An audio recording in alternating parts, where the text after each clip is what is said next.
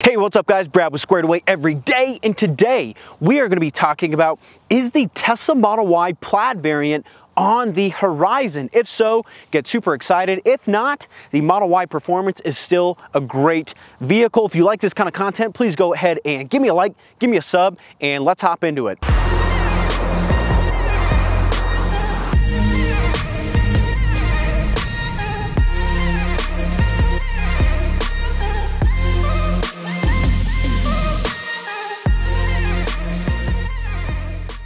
All right, so as everybody knows, the talk of the town in 2022 for Tesla, specifically regarding the Model Y, is the new 4680 battery pack that's coming out.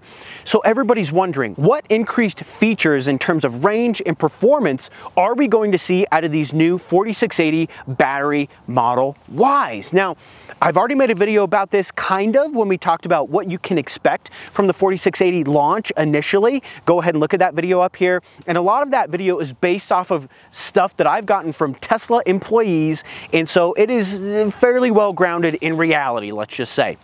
Now, piggybacking off of that video, essentially I'll just catch you up very quickly. In that video, I talk about the launch of the Model Y essentially is going to look very similar when we're talking the 4680 variant. It's going to look very similar to the already existing specs on the Model Y. Now, why is that? Well, because essentially the 4680 battery pack, it's going to take less of those batteries to actually match the current performance in the current range of either the long range or the performance. And so what they're going to do initially is they're going to launch the 4680 battery pack variant, and the battery pack is not going to be maxed out. So the new structural battery pack frame thing that's going on with the 4680s, they're not going to just squeeze every battery into that. They're going to just put enough in there to make sure that you're matching the current range on either the long range or the performance, whatever you're getting. And they're going to throttle back the performance with just software to make sure that you're not going any faster than what this particular car is rated at. Then, what I believe is going to happen is we're going to see some sort of well, first of all, I think we're going to continue to see price increases on the Model Y throughout 2022 to eventually get up to maybe an $85,000 or $90,000 variant of the Model Y. I don't know if that's going to be like a Model Y Performance Plus. Maybe it'll be a Model Y Plaid, possibly.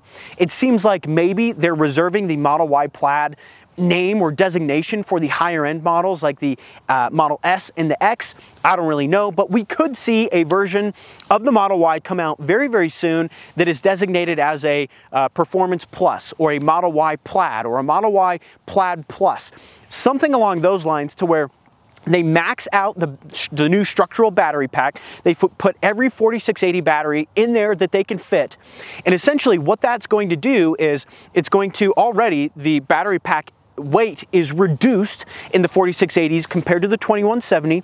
So we have reduced weight, we've got more power, and so I think there's a very good chance we could see a Model Y Performance Plus or a Model Y Plaid or a Plaid Plus, something like that, to where we've got a crazy amount of range and we've got even more speed and performance out of the car. And I think that is highly likely. Why wouldn't Tesla do that? We already know that Tesla does prefer to put out their performance vehicles over just the standard range or the long range vehicles. And that's because it doesn't cost them much more money to go ahead and unlock the software to make that car quicker, and so the margins are much higher on those cars versus just the standard range and the long range vehicle. So I think the likelihood of getting a Model Y Plaid or a Performance Plus or something like that is super high, and if so, you should be really excited. In my personal opinion, I think the Model Y Performance is the best valued vehicle, hands down. Not just EVs, I think it's the best valued vehicle, hands down. So if we see a Model Y Plaid or a Model Y Performance Plus, oh, you just wait. It's going to be so awesome. So $85,000, $90,000, that's my prediction for what the new Plaid or Plaid Plus or Performance Plus is going to be. That's just my guess. And so we'll have to see. Only time will tell. If you like this kind of content, please go ahead and give me a like, give me a sub, and we'll see you in the next one.